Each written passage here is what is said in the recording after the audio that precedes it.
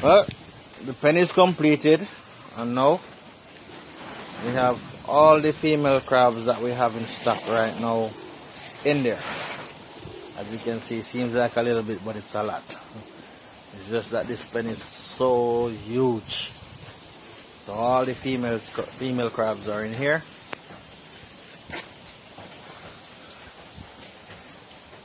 There you have it. Let's take a look in the other pen now.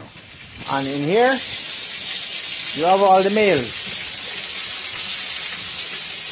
Can't keep them together at this time of the year because it's mating season. So you put the females with the males, every female is going to get pregnant. And if you notice, there's a whole lot more male crab than there is females right